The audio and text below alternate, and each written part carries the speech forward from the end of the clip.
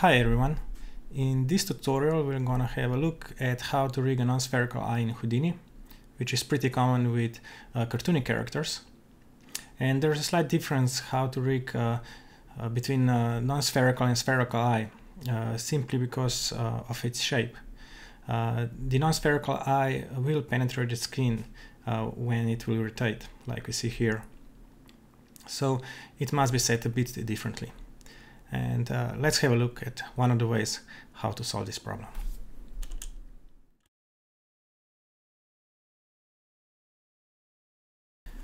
So the way we're going to do it is we're going to use a spherical eye, and we're going to place and rotate this eye in the correct position. And once we do this, we're going to put a lattice on top of it to deform it.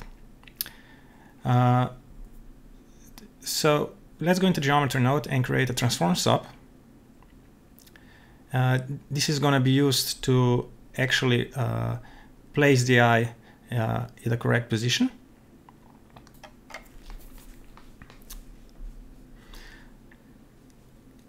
The position of this transform sub is very important. It should be truly at the center as much as possible. Simply because we're going to use this transform sub as a center of rotation later on when we're going to set up constraints. So the pivot point of the eye rotation will be at the center of this transform sub.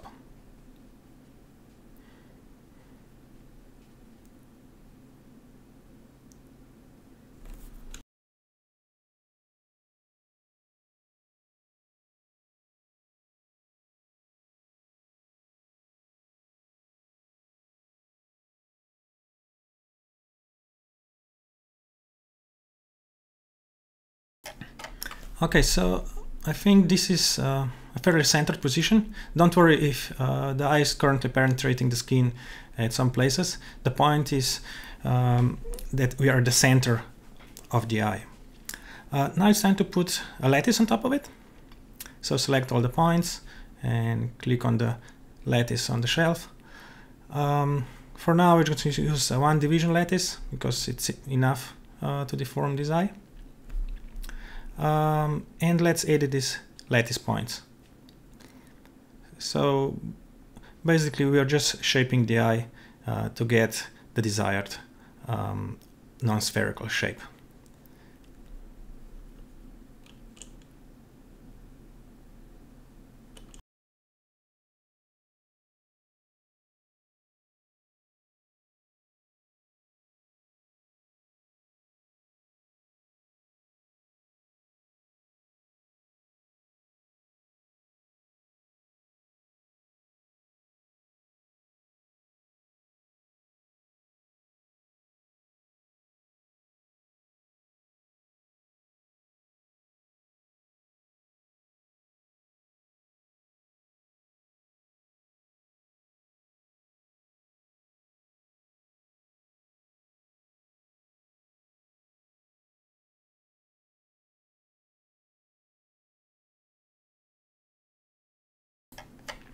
Okay, I think the eye looks more or less okay. It is deformed into its position, it has its shape. So now we can go and set up some constraints.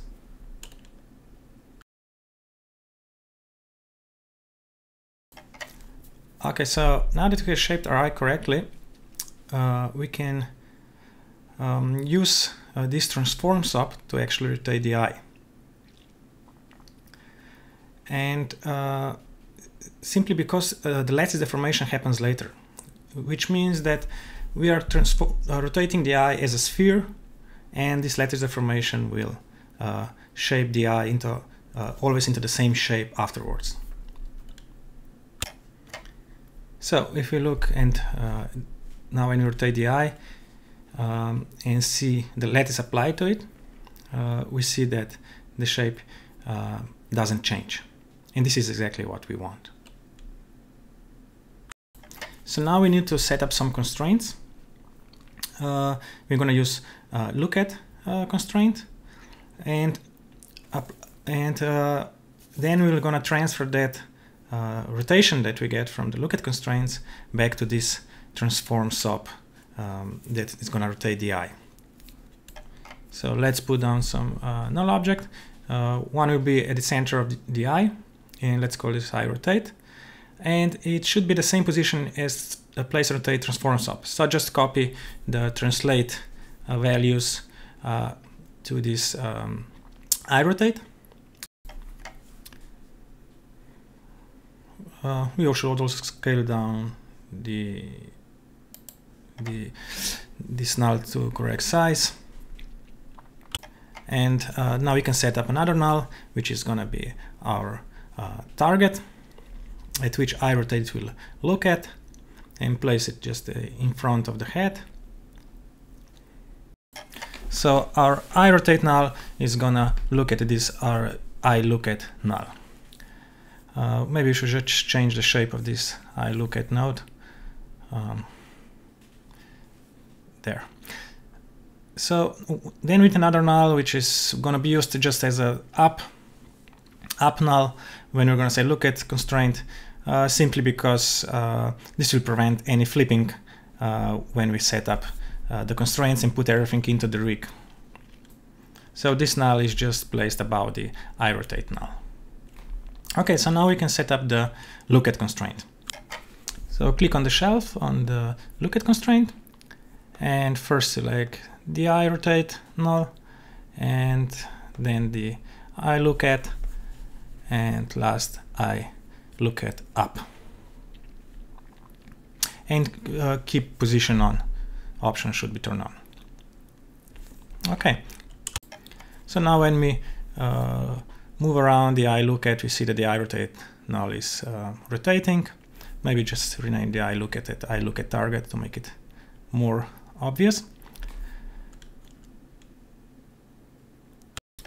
At this point, we can start parenting everything into the hierarchy. We're going to use existing bones that are already deforming the geometry, in this case the head bone.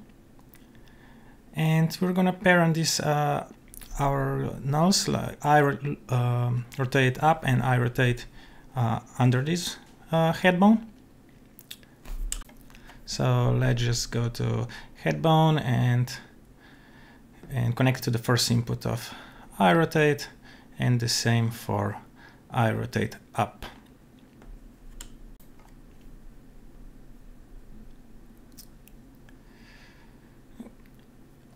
Okay, so the nulls are moving with the head bone as expected.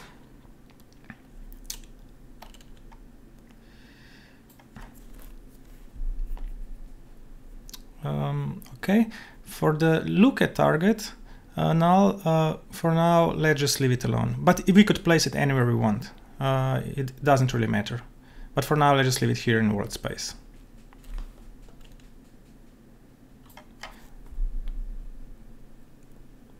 Okay, so now we can parent the eye geometry under the head bone as well, so that eye is placed at the correct position. So the rotation is still, of course, not correct, and that is what we are going to do now.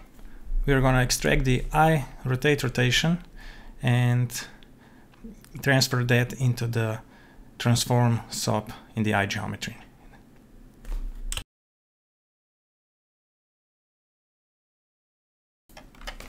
So one way to get a rotation from this eye rotate null into the our transform SOP would be to simply connect the constraint rotation values, but this would not work correctly because both the eye rotate and the eye geometry are parented under the same head bone, so we would get double transformation. And so we can try this and see by using chop command. Chop command will actually extract the exact rotation value from the constraint.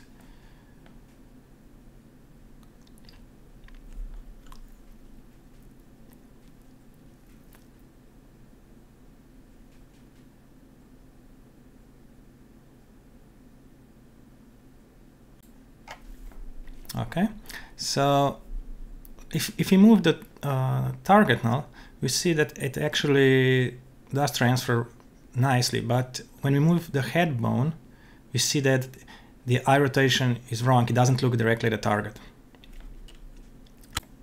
And this is exactly what we must do. We must check what is the rotational difference between the head bone rotation and the eye rotation, and transfer that to the transform sub inside the eye geometry.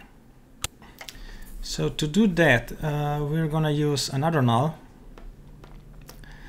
and this null is gonna be at the exact same position as the eye rotate, but we're gonna parent this one under the head bone. So this means that we're gonna use this null to actually give us the default rotation of the eye rotate before it is looking at the target. And we're gonna check the difference between these two null, eye rotate head pos and eye rotate null. So one of the ways to do this would be to use VR origin command and use it in the transform sub. So VR origin, and the first parameter would be our head pos null, and the second one will be eye rotate null, and this will give us the value back, how much rotation is required to rotate from the head position null to the eye rotate null.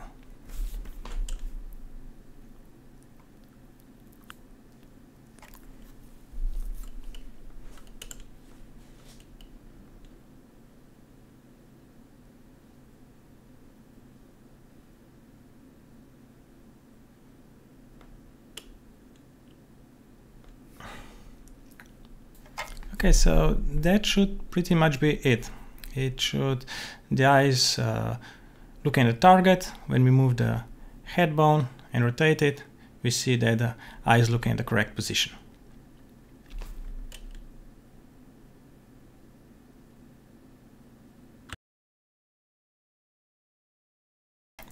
And one thing I wanted to talk about is using the head deformations on this eye geometry.